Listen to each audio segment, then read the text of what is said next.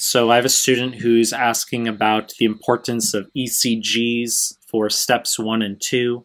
What does he need to know? Should he be looking at any ECG resources? I will give you 2 points of value regarding ECGs for this clip, okay? So before we get started, please subscribe to my channel. I really appreciate it. Hit the like button.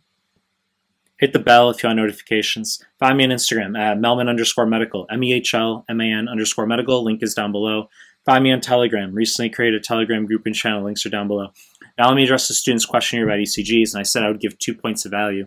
The first is, what do you need to know for ECGs? Now, we could do a 45-minute ECG tutorial, okay, where we talk about every little detail about ECGs. Holy shit.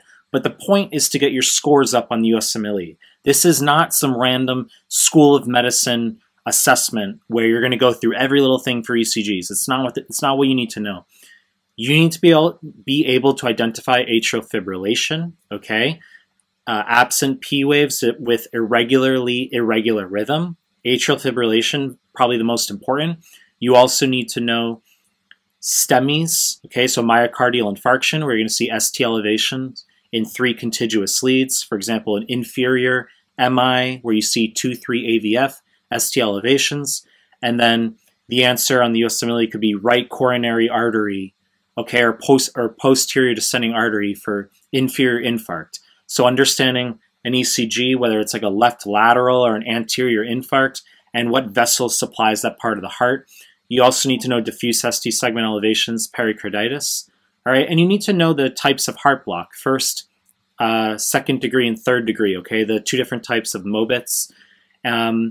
I would say the combination of atrial fibrillation, and also SVT versus VT, all right? So SVT being narrow complex, VT being wide complex. And on 2CK, ectopic ventricular beats or premature ventricular complexes will be wide complex. Now, once again, I said I wasn't going to make this a 45-minute clip about ECGs and all these minutiae type details, but the combination of atrial fibrillation, STEMI, pericarditis, the types of heart block, SVT versus VT, premature ventricular complexes will get you greater than 90% of your ECG questions on USMLE, okay? Students will say, what about like delta wave, Wolff-Parkinson-White, or like, tented T waves with hyperkalemia? As I said, we could talk about, 50 different things that could potentially show up on ECG strips, but the USMLE just wants you to know a few high-yield things well.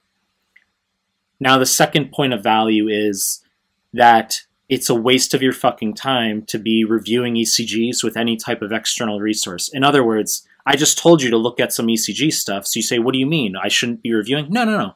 Understand what certain high-yield ECGs look like. Google them, okay? Nothing crazy or complicated.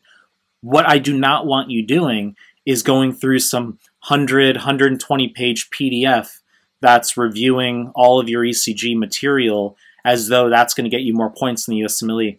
It's not a good use of your time, okay? I really think it's sufficient to just Google high-yield ECGs, and then you could look at the first aid chapter. They have a few of the ECGs written in there, okay? That's pretty much all you have to do for ECGs. That'll get you greater than 90% of your questions.